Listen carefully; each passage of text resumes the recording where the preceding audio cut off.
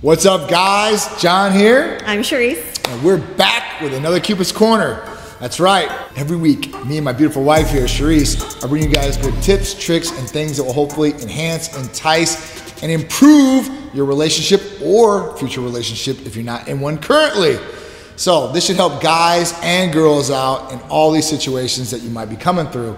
And you know what? If you've been dating out there, it's not so easy. It never has been, but I think it's harder than ever. And I haven't been in the dating game for almost 14 years now. So I'm really out of touch as far as that goes. Yeah. But yeah, he'll never be in the dating game ever again. I do live vicariously through all my friends and what they tell me and all the things that they've went through, currently going through, or just things that they say is out there that I think is just absolutely insane or crazy. Slightly abnormal. But that is the environment that we're living in, that you're living in, so we gotta adapt to it and hopefully get over and overcome and find love in all the right places and not the wrong ones.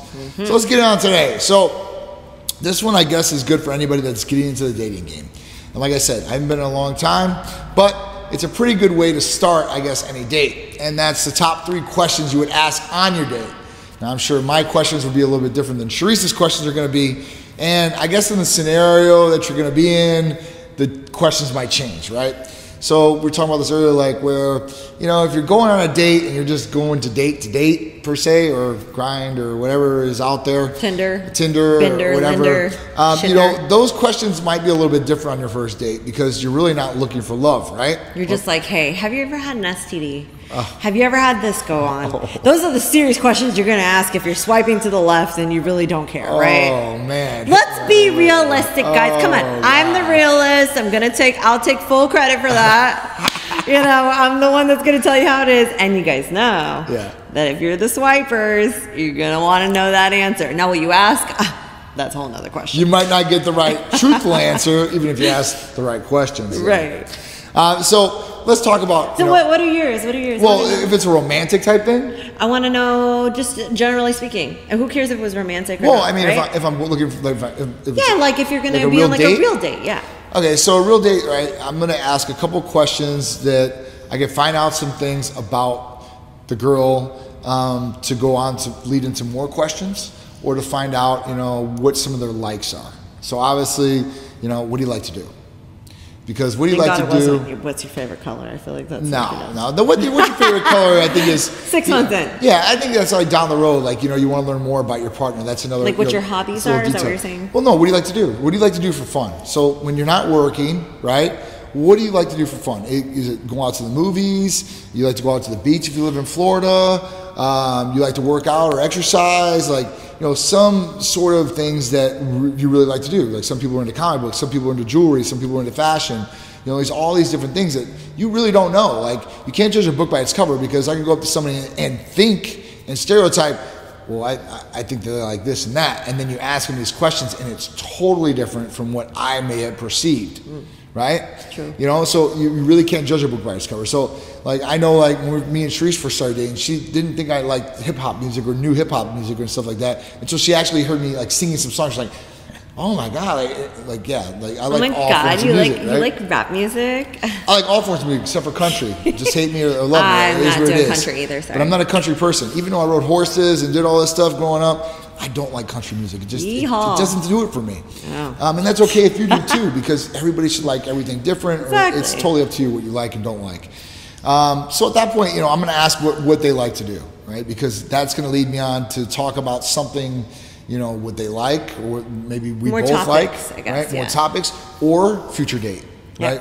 You get that information. A non-future date. Know, right? You put in the memory banks, and then you know, like, oh, well, she likes to go horseback riding. She likes to whatever it is. He likes to play video games. We're not going on another date. Right. Well, you go to Dave & Buster's. So, you know, I love Dave & Buster's. See, and you can play video games, and you can have some liquor if you want to. You can eat there. You know, whatever you want. Maybe you're dating some girl who has kids, and yeah, that would be my first question: is do you have baggage? And I'm not talking about the luggage you take on a plane. I would want to know if you have children. I mean, that honestly, before I met John, that was a deal breaker for me. Is that the first question you ask? Yes. Okay, so you guys meet, or like, so when you're on the phone, you're like, oh, we go out with me or whatever it is. That's how it used to be, I don't know. So you go out with me, yes, okay, I'll pick you up at 7 p.m. All right, so you pick them up at 7 p.m. You're in the car How's driving. your day going? What's going on with you? You know, you have the typical conversation. And you really, truly, well, I find my way to get this answer no matter what, because this will judge whether the date is going to be 30 minutes or the date might last the whole night, right? Wow. Because that would be a deal breaker. You would figure you'd want some of the deal breaker questions to try to get out as soon as possible, so you're not wasting time, right? Because you can't get time back. Yeah. So why waste time? I mean, unless they're just a good person and it might be a cool friend down the line, that might be a different story. Right. But that's going to be one of the very first questions I'm going to get out of you. Like, you know, have you ever been married before? Like, have you ever had any kids? These are pretty serious questions right after that, though. Right? I would love to know. Right. I'm going to find out. Second question I would say is, you know, what do you like to eat? You know, what's your favorite food, right? Because that's setting up dinner, or maybe we're going out somewhere, and hopefully the menu has that on it. That would probably be my second question off the bat. That's so nice. I would know what your likes, dislikes are right off the bat. What you want to eat, because everybody has to eat, right? Whether it's a guy or a girl, everybody has to eat, no matter what. And you can kind of choose based off that, and kind of go to some place. Maybe they have everything that you like and they like, and you're good, right? Instead of like somebody saying, I'm a vegetarian, and I take them to a steakhouse. Right? Now they have veggies. They have some stuff, but you know, it's just like, oh man, oops. I hate meat. Now you took me around meat. Like, it's just a deal breaker for them. Like, so it is what it is. Third question, I would say, what are you looking for, right? Like, what are you looking for? You know, that's a pretty in-depth question, I believe. Well, I mean, I think that's a good question to go off of. I mean, because, you know, like, hey, are you looking, you know, dating, or you know, everything like that. I would stay away from questions about exes. I don't think that's a good one to talk about on the first date, because you're always going back to talking about your ex and negative stuff. I'd like to stay in the positive realm. You know, I think the positivity needs to flow, and then later on in the relationship, you know, you guys can kind of, I do because it's going to come up, right? All the very serious questions, I certainly get out right away. So my next question would probably be, I don't think she ever asked me if I had kids or if I've been married. I knew he didn't have kids. Oh, she knew. I already did background check on John. Oh, she knew. I already knew. Watch out. I knew. So, and listen, if you know a friend of a friend of a friend that knows the person that you might like, or that you think about you might want to date, you might start asking some questions. So maybe you don't have to ask the question, right? Unless they have some, you know, family that they have hiding in some other state or something you don't know about. Yeah, see? But the next question I would personally ask is, you know, like, what do you do for a living? You know what I mean? I would love to know, what do you do for a living? And I could really care less. It's not really like a money question.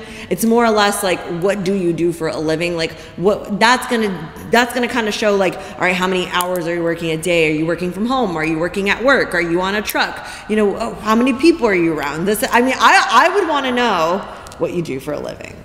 I would want to know that in the first date, yes. I mean, I think in the first date I would ask that question too. Yeah, right? Like, what do you do? How many people do you meet and you're like, so what do you do? I mean, you can even be at a bar, right? And be like, so what do you do for a living? You know, it is a very, I think a very common question. It's a very common question. And you know, I don't know how I feel about the question anymore, because like just yesterday, right, I'm sitting at the house and I've got, like, you know, we're a brand new house. We've got all these contractors coming in still. It's like 6 contractors. And literally, like, they'll come in, they'll see this stuff around, like the cars and stuff like that. And that's the first question I ask me, man, what do you do?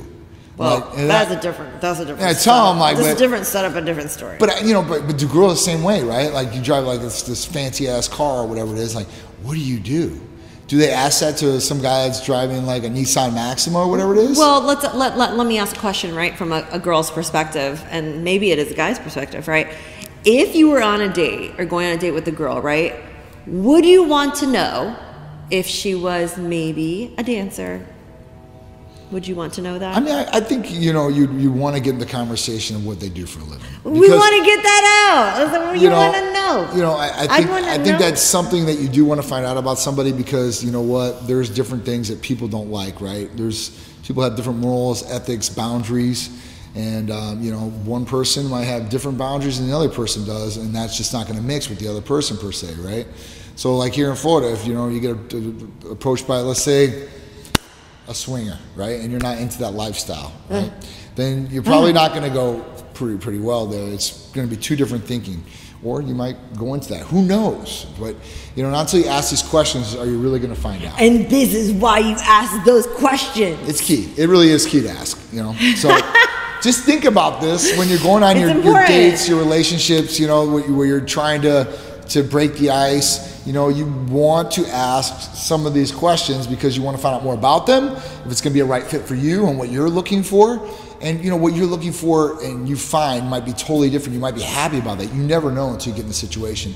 But you need to know that information to start somewhere, right? Mm-hmm. So these are just some tips, tricks, and things that will help you guys out down the road. If you have to go on a date or whatever it is, make sure you find out information about them, maybe about their past and stuff like that. You know, it's right, though. John is so right. I must say this before we end the show, right? I thought John was a DJ when I met him. I did. He wore his hat like it was cocked to the side, and you know he looked like I don't know where I got that from, right? But I didn't ask the question, and that's not what he did for a living. Yeah. All right, guys, we gotta go. Thank you guys for tuning in to Cupid's Corner. Check us out every Sunday at 11 a.m. on ABC, or you guys can DVR it or go to YouTube and type in Titan Medical Center and see all the great shows that we have to offer you guys. I'm John. I'm Sharisse. We'll see you guys next Sunday on the Cupid's Corner. See you then.